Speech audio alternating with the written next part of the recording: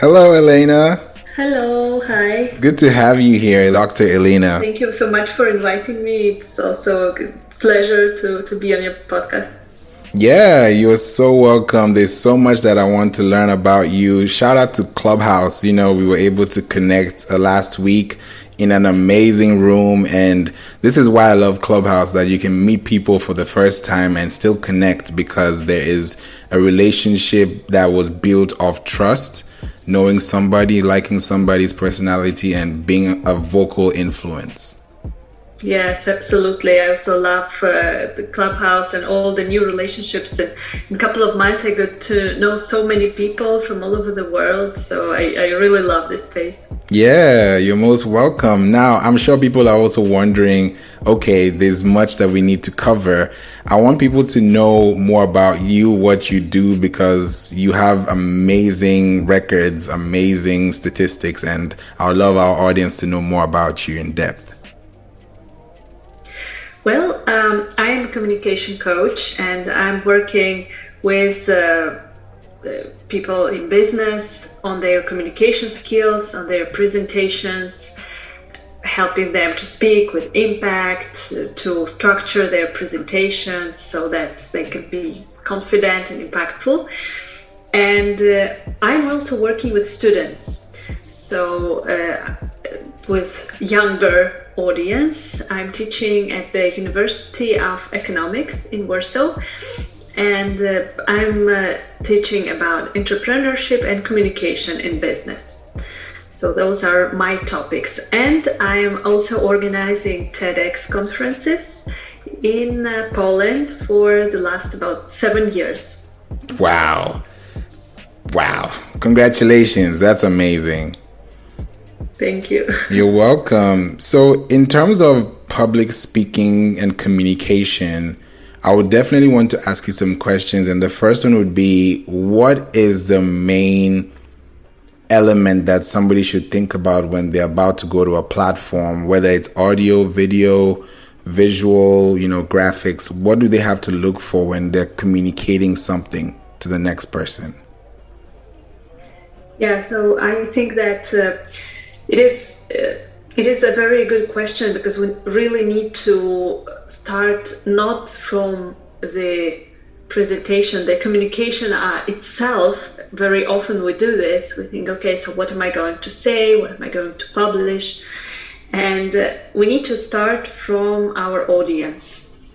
And this is what I'm always teaching when I'm working with my clients. I'm telling, before you plan your presentation, think who is your audience, and meaning not only their age and demographics, but also think about their psychographics. What do they want? Whom do they aspire to be? What's for their dreams and desires? What are they afraid of?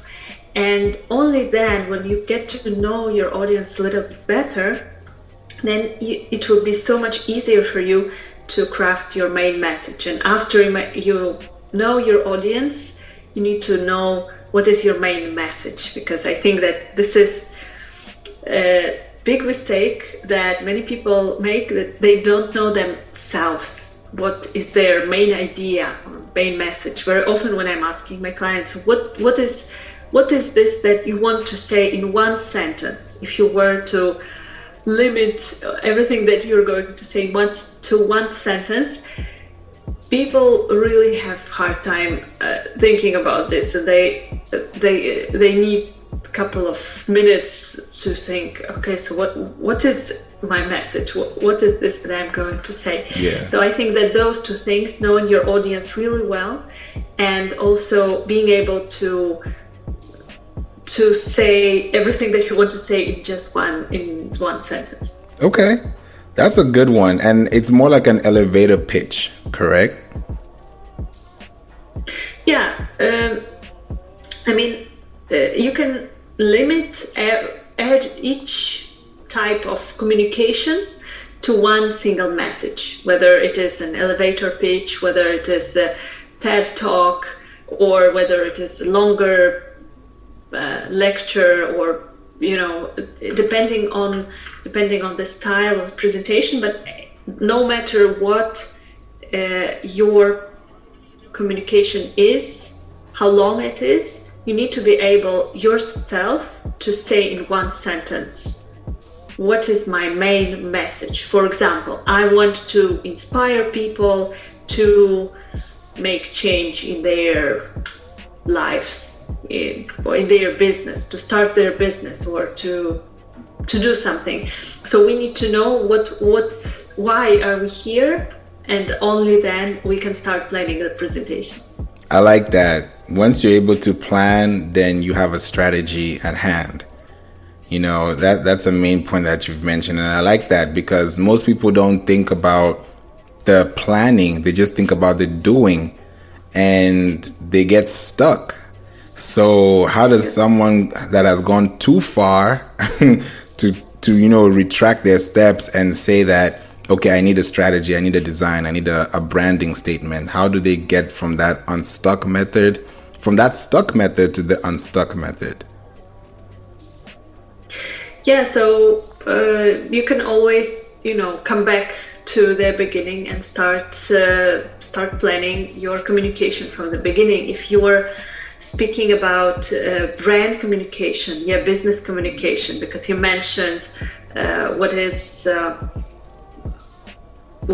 kind of my brand, what are my values, and it is very often that we start doing something. For example, we start a podcast or we start a business, but we don't know our kind of brand story, and it does not mean that we need to go back and to start all over again. Yeah, I think that this is, in terms of business, in terms of doing things, it is the best strategy. Just start doing and then figure out your story and everything on the way. And in terms of business, I think that what can help is speaking with your target audience, because when we are preparing our presentations, then we can also contact this is actually a strategy of some of the keynote speakers, contacting several members of a conference and asking them, reaching out to people who are planning to be at the conference and asking them, so what are you expecting to get from my keynote speech? Yeah. And in business environment, it does not work like this. So you cannot reach out to your board of directors or your team if you're having a business presentation, or your clients, and ask, okay, so what do you want to hear from me? So it is a little bit more tricky. We need to analyze the audience and what do they want. But in business communication, meaning in your business storytelling, what you mentioned, we can reach out to our potential customers or listeners to our podcast, if you're having a podcast, or someone who you think would be an ideal client for you and would buy your service or product, and ask them, so what would you like to hear? What would you be interested in listening to? Which guests would you like to have on my podcast? This is actually what I did yesterday on my Instagram. I just posted a request that let me know what do you want to hear on my podcast, because I have a podcast which is called Ideas and Leaders, and I've been inviting some business leaders there for some time, but I think that my listeners, they also know interesting people. Why can't they recommend it someone to me? So I think that the most effective communication is the one that goes both sides, not only us telling something, but also receiving feedback and using this feedback. That's a good point. That's a very good delivery strategy, because it even made me think about the next question, where when you think about delivering messages, people are either visual, or they're auditory, or they're kinetic. People like to use their hands, or they like to see things, beautiful colors. So when you're trying to create that developing strategy for someone who's getting in contact with you for the first time, how do you make sure that your message is clear on any of those three options? Yeah, I think that you need, and you're totally right here, that people are different and we need to think about all of them. We need to kind of be inclusive and first of all, use different ways of, if we're speaking about business communication right now, we should use different ways of delivering our message. In social media, some people love Instagram, some people love LinkedIn, some people are tweeting all the time, and we need to be in different places because people are different and we need to be everywhere. When we are thinking in terms of delivering presentation, it is the same. So we need to, on one hand, for visual people, we need to prepare slides or some visual aids to show them something interesting. Yeah.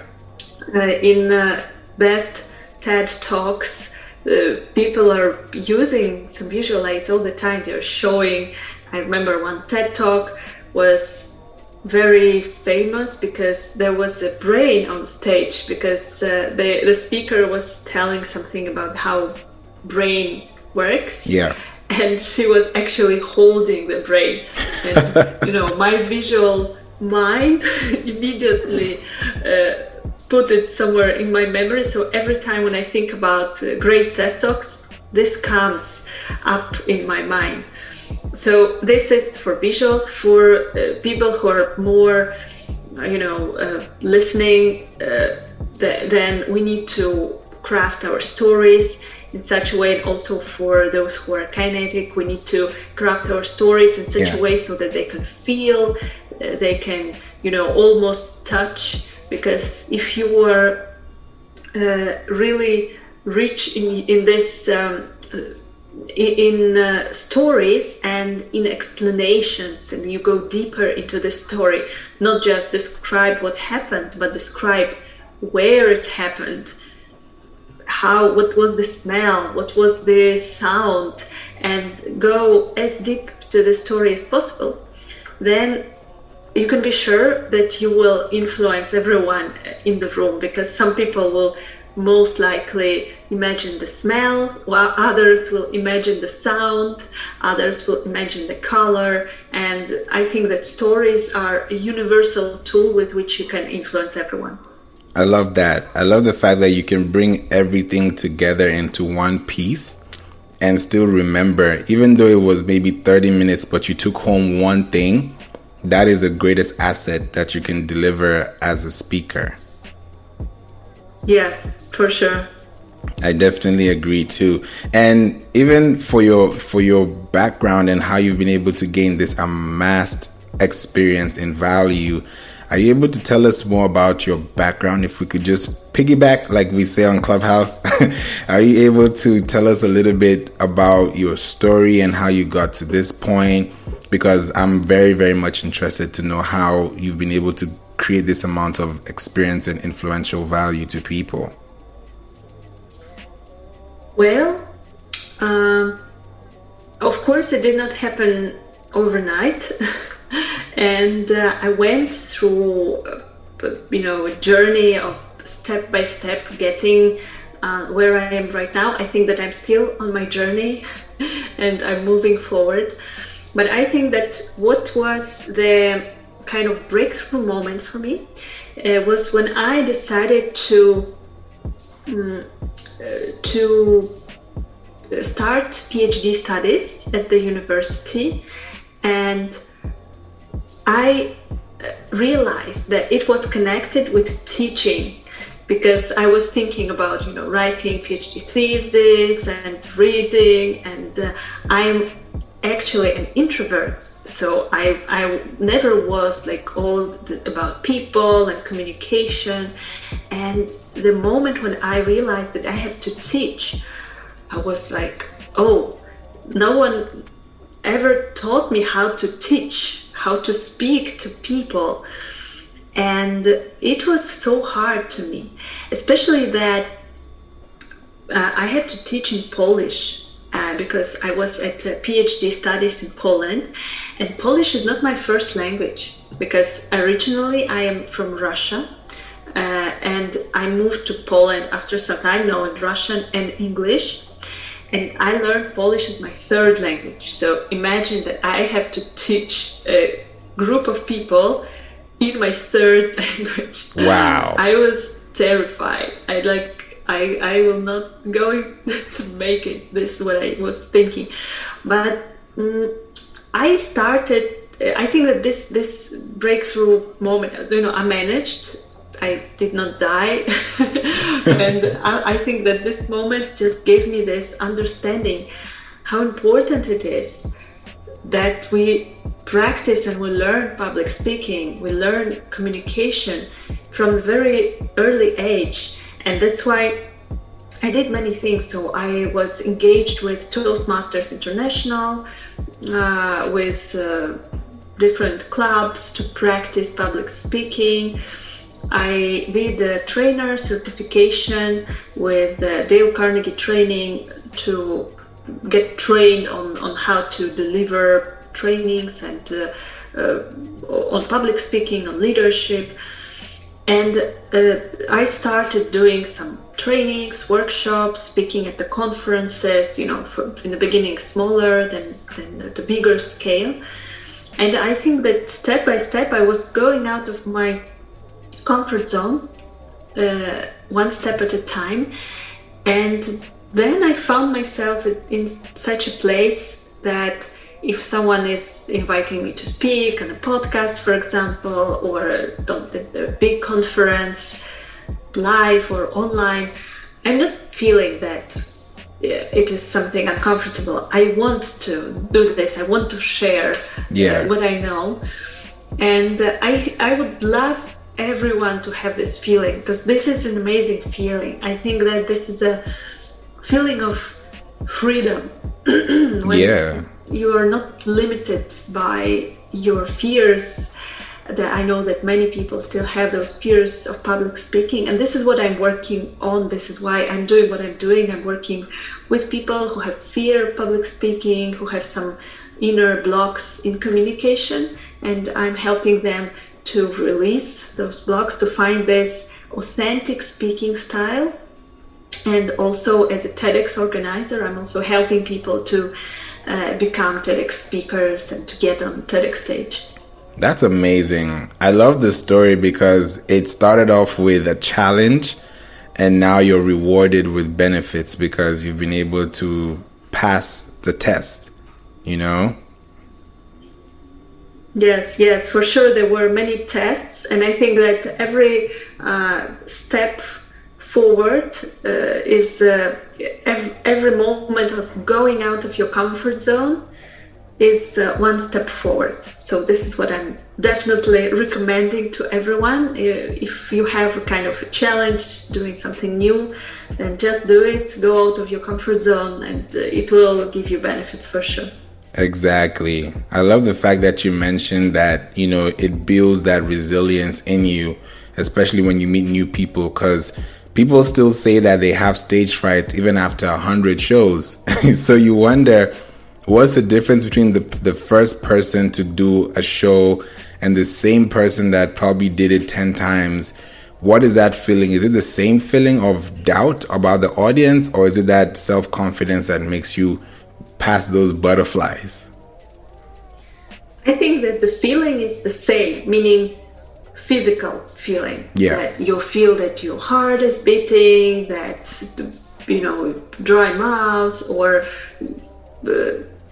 your hands are shaking. So this is a typical reaction of our body to stress, and we cannot 100% overcome it. We can decrease it, of course, but we still feel this excitement, we feel this stress. The difference is that people treat this stress differently. Yeah. When they are not confident, they say, "Oh, I'm stressed. I feel that I can't breathe," and they start, panicking, and they start overthinking and thinking, "Oh, they will not like me. They will see my shaking hands," and all of those thoughts are going in our mind, they are blocking us. And of course, it is hard to succeed with such mind blocks. Yeah. But when you have this confidence, and you can gain it only with practice, and of course with working with people who will give you feedback. This is what I really recommend, to find your coach, to find your tribe, to find someone who will give you feedback over and over again.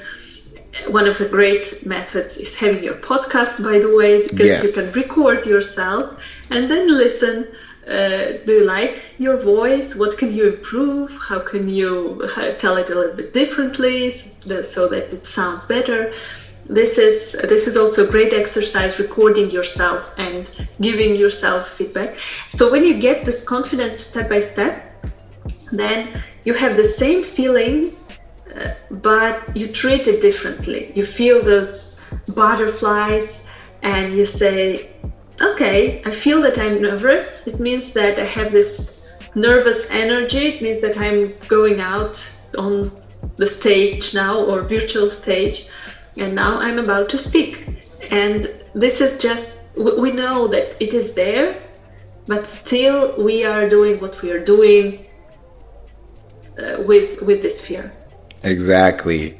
I love the fact that it's such a practice, perfection practice that when you think about doing it every day, it becomes normal. Just like you wake up, you brush your teeth, you do your hair, you eat some breakfast, you go home, after work. It's a practice, because if you never learned how to do it, then you will never know how to do it. Yes, absolutely. And I think that public speaking, communication is a skill just like any other skill. Yeah. If you want to learn how to play football, for example, then you cannot just go out and start playing, with the best players. No, you need to first, learn basics, how to do this, step by step. Then you're starting to play with someone who's less experienced, then someone who is more experienced, and then step by step. And then again, if you don't play for some time, then you forget and you need to start all over again.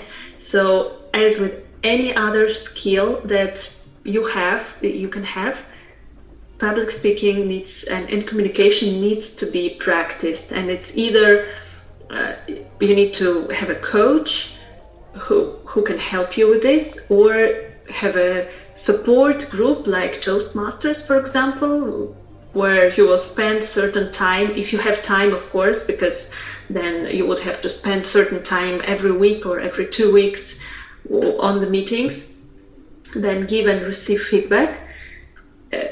The choice is yours, but I think that it is impossible to learn this skill from a book or from a podcast. Yeah. That you listen to the podcast and then, Elena is saying such wonderful things. I think that now I know how to speak and I will go and be an international speaker. So it doesn't work like this. Unfortunately, you need to practice yourself, speak, get feedback, listen to yourself, give yourself evaluation and feedback. And this is a never-ending story. And even for me, I am coaching people. Currently, I'm a communication coach, but I still, every time I get to ask for feedback, I'm asking for feedback. If I get to listen to myself, for example, my podcast episodes, then I'm always listening. Okay, so how could I tell it differently, in a better way, in a more effective way? So it is a never-ending story. I love that. It's the beauty of actually trusting the process that makes it even more exciting, because you may never know everything, but the more you know, the more you don't know. That's what a wise man said. Yeah, absolutely. Yeah. Exactly. And when it comes to even performance, when it comes to vocal performance, what would you say, especially within the TEDx regions, that people focus on when it comes to vocal dynamics especially when you're emphasizing a point and when you're being more laxative? Yeah, I think that the bigger the presentation, the more important it is to actually pay attention to your voice variety and kind of punching certain words and certain phrases. So this is something that you can for sure prepare. You can, of course, you can do it naturally. Yeah. Just by being more expressive, by being more energetic. And when I'm working with speakers who are calm speakers, there's this type of speakers who are speaking slowly and very calm voice. They don't want to raise their voice. It is even hard for them. So when I'm working on a voice with them, what I'm trying to do is to just raise the level of energy. Because when you go to the next level of enthusiasm in your speech, in your voice, then those accents and those punches, they will appear immediately. Because when we're speaking in a very calm manner, unfortunately it is hard. And those online meetings, they don't help. Because when we're sitting, when we are not moving around, we are not standing, our voice is a little bit blocked. So even when I'm speaking on Clubhouse sometimes and I'm saying something, I prefer walking around and having phone in my hand, because then I feel that I can speak with my whole energy, with my whole body. And sitting on the Zoom meetings that we often do now, it does not help. So we need to get a little bit of more energy out, maybe even exaggerate a little bit. This is what I'm recommending. If you feel that it is uncomfortable for you to speak louder or to play with your voice a little bit, you can exaggerate and record yourself. When you're alone in your room,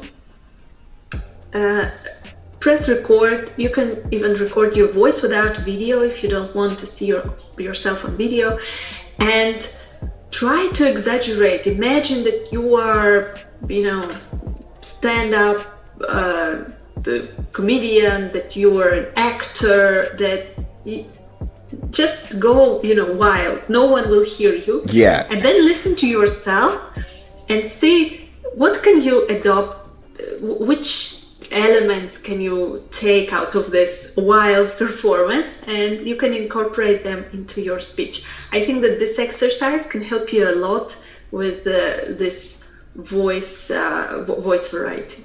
I like that. When you're more confident and when you stand up, your vibrations even are higher, because you feel like you're actually being more in control of your space and your speech than you are when you sit back and you're seated back, you're relaxed, nothing is moving. You're just by yourself. But the whole essence of vocal approach is to be very audible and to be very clear message oriented, I believe.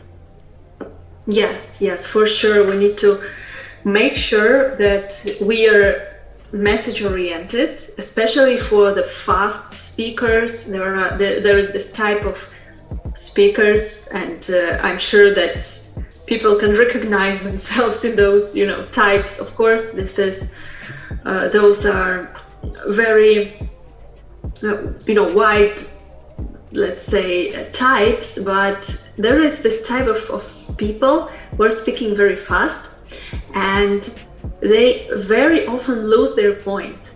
So you start speaking about something else, and then something else, and then you remember that there is an additional story, then you lose track and start speaking about something else.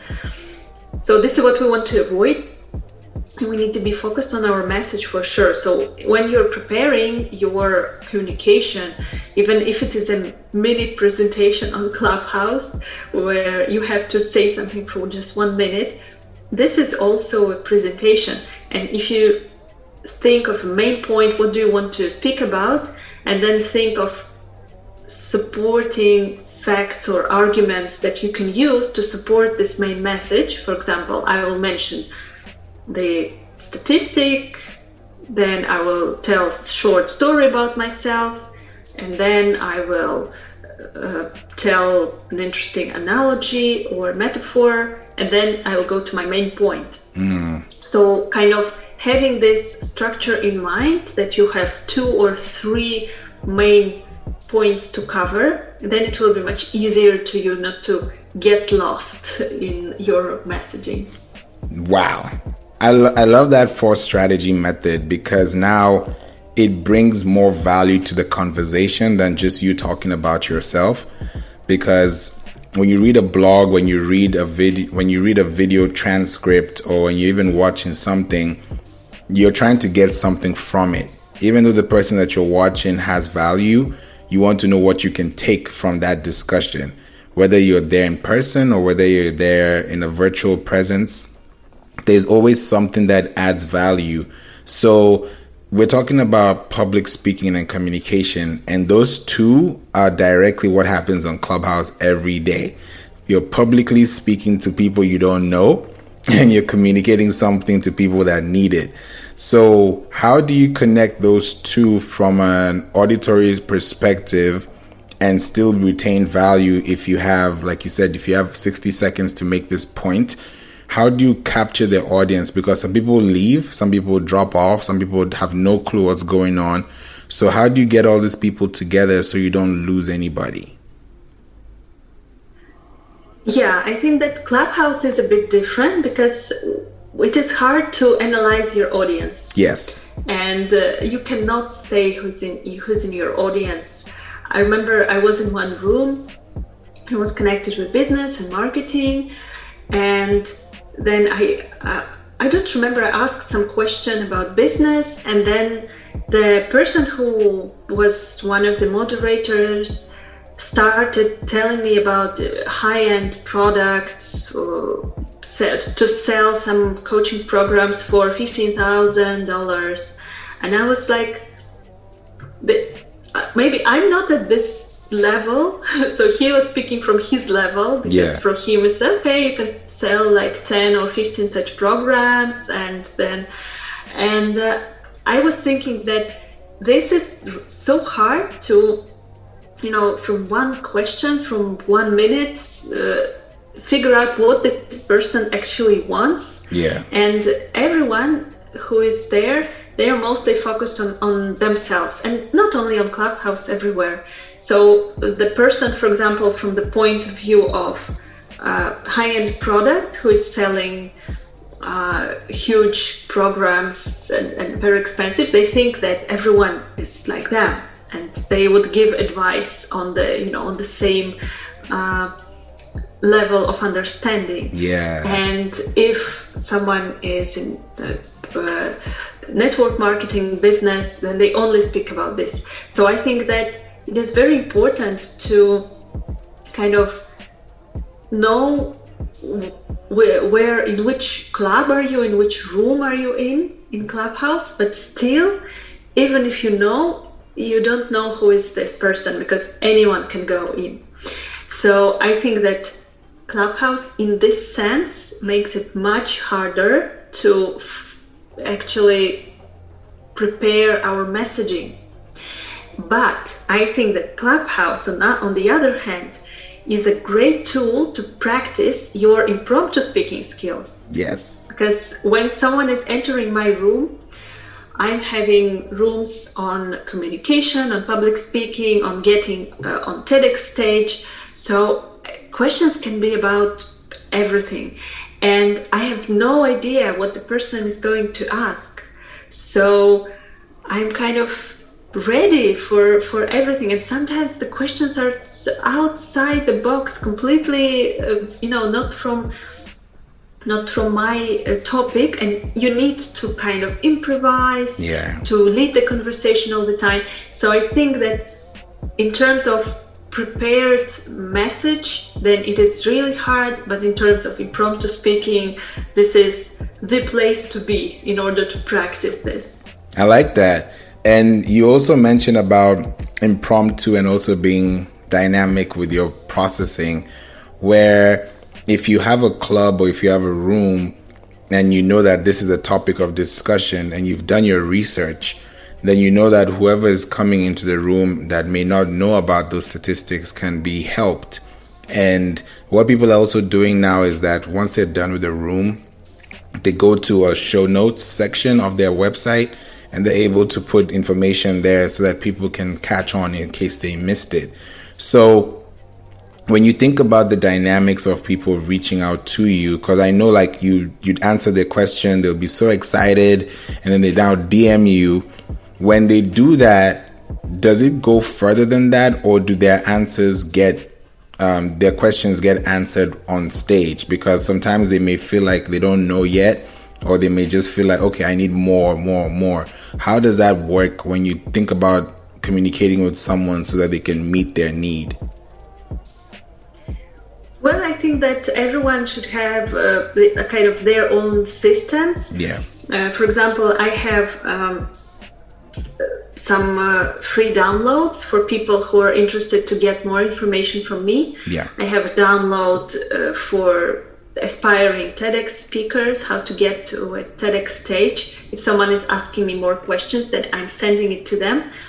If someone is interested more in communication, then I have a download 10 strategies for effective communication online. Nice. Then I'm sending it to them.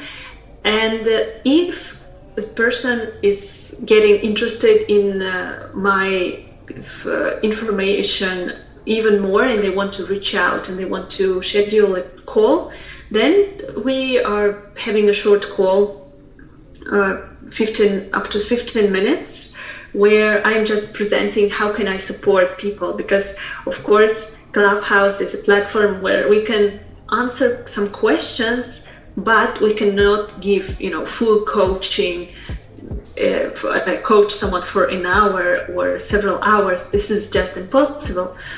So then I am having discovery calls with people who want to sign up for my coaching, and now I already have a couple of people who are interested in working with me. So I think that depending on what is our goal, what do we want to achieve, we can kind of plan our systems, how people can contact us. For sure, I'm not encouraging getting lost in this Clubhouse conversation, because I can see that many people who are just entering this online Clubhouse world, they are just there all the time, from morning to evening, all rooms, they are there.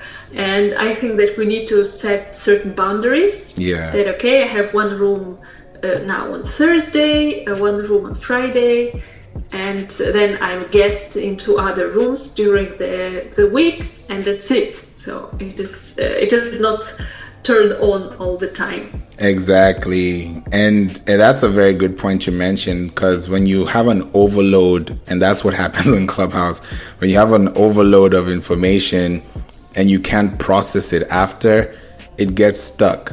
And then you can't be able to go further because you need somebody to push you. And that's where we come in as coaches and mentors and advisors.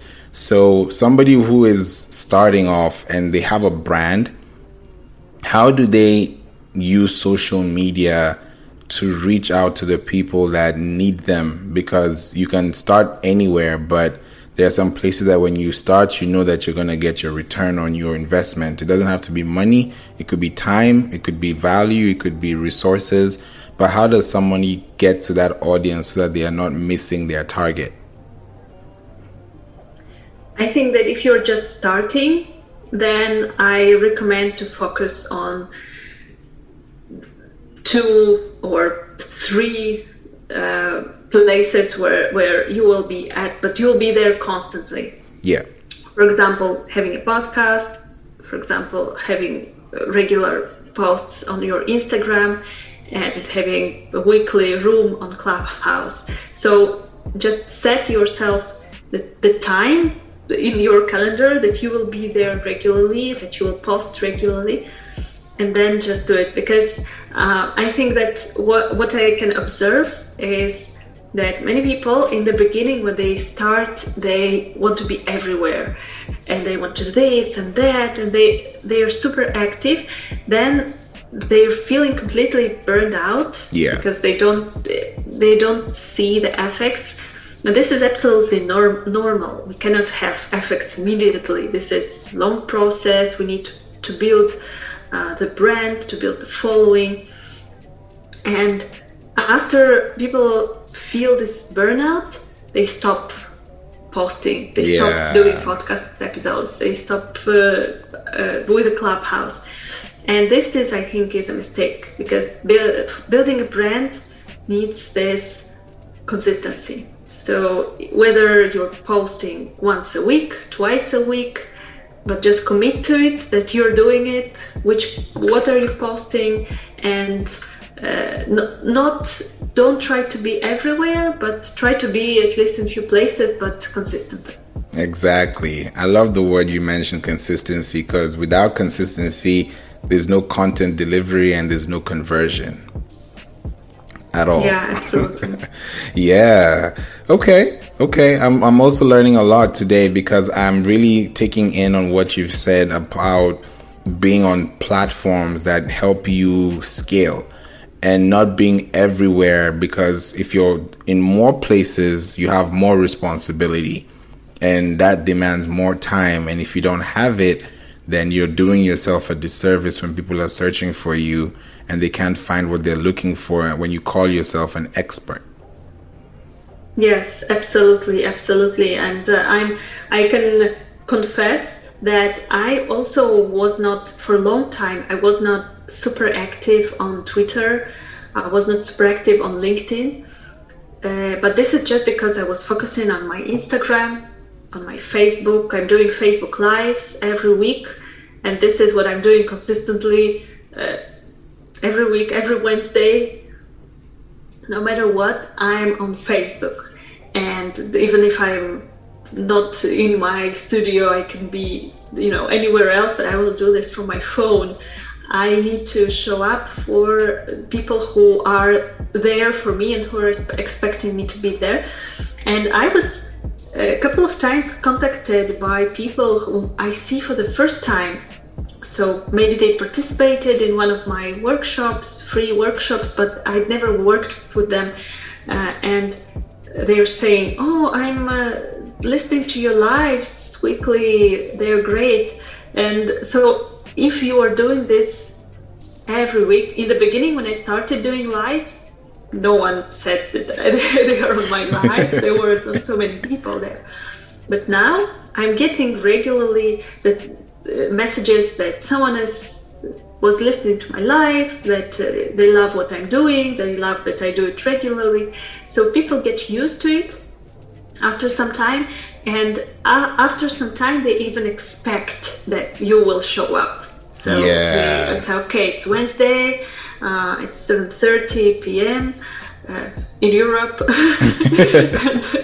and then they are there on Facebook, and they are waiting for me, so I cannot just let them down. And this is how it works. That's why we need to choose our platforms wisely.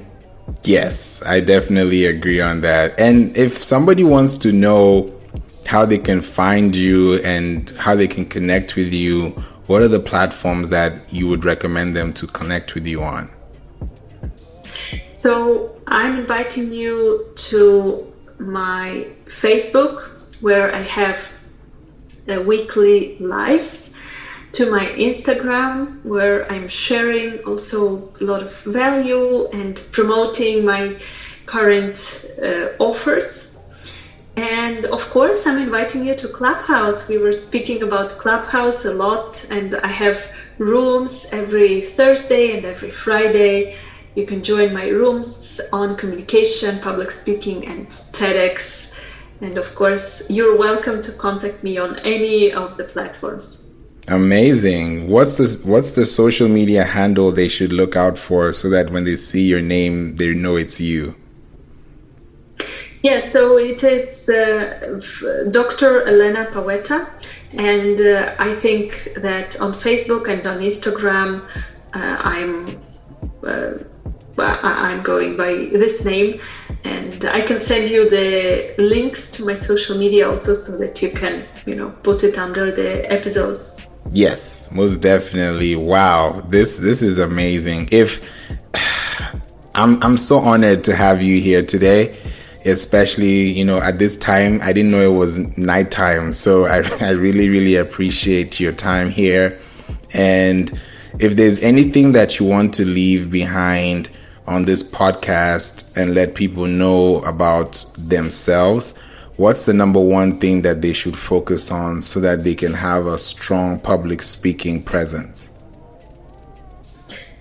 I think that the main thing that you need to focus on is to find your own way how you will practice. Because the practice is the only thing that will help you if you want to improve public speaking skills. So whether you will do Facebook Lives, whether you will do your podcast, or you will speak on Clubhouse, or you will join a coaching program, you will join Toastmasters, there are lots of ways how you can improve your skills, but only listening to coaches and reading books will not help for sure. So practice, practice, practice. Exactly. Practice is the key to perfection. Wow. Yeah. Thank you so much, Elena, for being here. You have been an amazing guest, and I'm so happy that we're able to connect. Thank you so much for inviting me. You're most welcome. Have a wonderful week. Yes, you too.